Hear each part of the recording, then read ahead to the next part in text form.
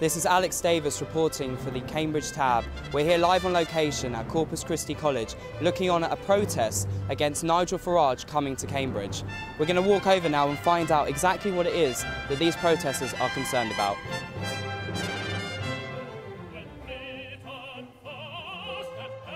Why are you here protesting? Because I'm not really a fan of Nigel Farage. He's spreading a message of hate.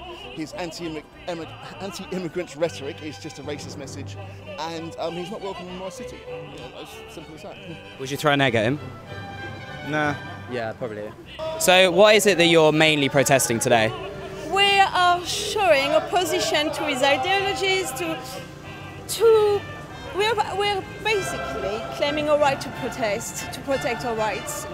By going out of Europe, we will lose the Human Rights Act being prevalent, and we don't want that. We do not want to go back to the dark ages. We want to ensure a safe future for our kids. I'm standing here with my friends to sort of like back up what we feel, basically.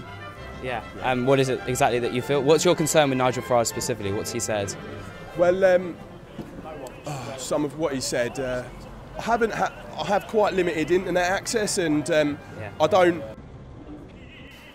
like racism, you know, man. I don't like homophobia. I don't like. He pisses me off in general, you know. Yeah. If you had to have a drink with a politician, who would you drink with? If you could say dead or alive, then I'd say Mo Moreland. Really? Yeah. How comes? Because she was the only person, I come from an Irish family, and she was the only person who really did actually get a chance to settle things down a bit. And she had such strong views, and she, in my opinion, was the last statesman of this country. Have you got a problem with him coming to Cambridge specifically? Yes. What's that problem? I hate him. What's the problem I have? Not being funny, right? This is Cambridge. We protest against David Willett, Eric Pickles, Marine Le Pen, Dominic Strauss-Kahn.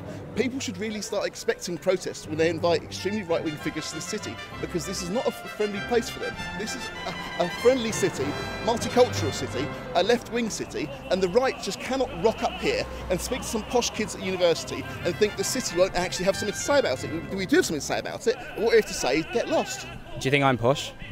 Where are you from? North London. Did you go to private school? No. Then you're not posh. Do you think you're being a little bit insensitive by comparing Nigel Farage to Hitler? No, everybody likes to joke in England. I'm just as an exaggeration, perhaps, but not that much. Obviously, he hasn't been responsible for a genocide, but I will not put that past him if he was to be elected. If you go for a pint, if I set up a pint to have a pint with Nigel Farage, what would be the first thing you said to him? I think it's something really, really funny and cutting, something scathing. You know, I'd write it down and commit it to memory, and I'd just go in with that, lead with that. It'd be really funny. But like right now, you don't know what it is.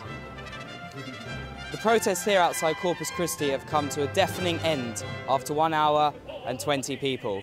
It turns out that largely they're protesting against the fact that a right-wing politician has been invited to come to dinner in Cambridge.